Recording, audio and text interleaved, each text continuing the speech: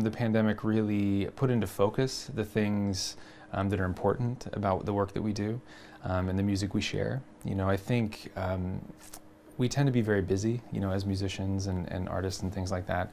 And we can kind of get caught up in the process, always preparing for one concert and always, rushing for the next thing.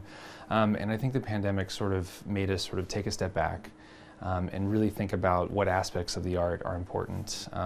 Personally, I found myself really thinking about the connection between humans that we have throughout this. What we do on stage provides an extraordinary opportunity for learning and connecting and really sharing the human experience. So seeing musicians go out in Ukraine and Poland and all the orchestras playing and the people going to embassies and playing, and the Ukraine national anthem is being played a lot, and it's powerful to see all these different nations playing it and saying something about it. I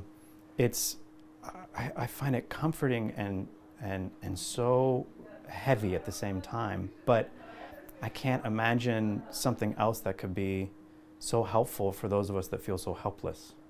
Well, music has the power to heal and connect us like nothing else. Think about music that's different, say, from sports or other things. It's not about winning.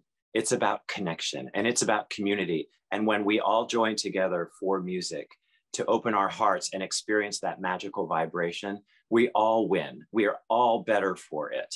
And so it brings us together as nothing else can.